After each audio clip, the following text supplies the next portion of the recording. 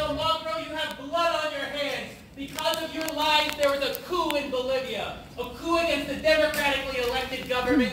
And that dictatorship that you helped install massacred 36 people. 36 innocent people who are protesting for the restoration of their democracy, for the restoration of the independence of their country. In the towns of Sacaba and Secata, people were protesting peacefully, indigenous people, workers, women, students, demanding the restoration of that democracy that you helped destroy. One of the people was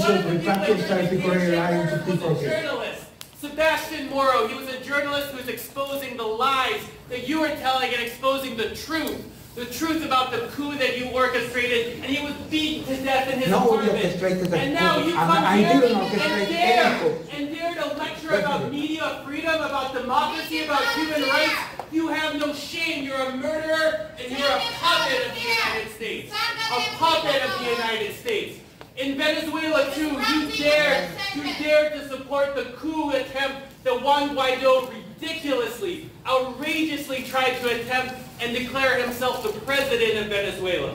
What a lie! What a lie! The majority of people in Venezuela had never even heard of Juan Guaido. And you are nothing but a murderer, and you have no shame here to come and talk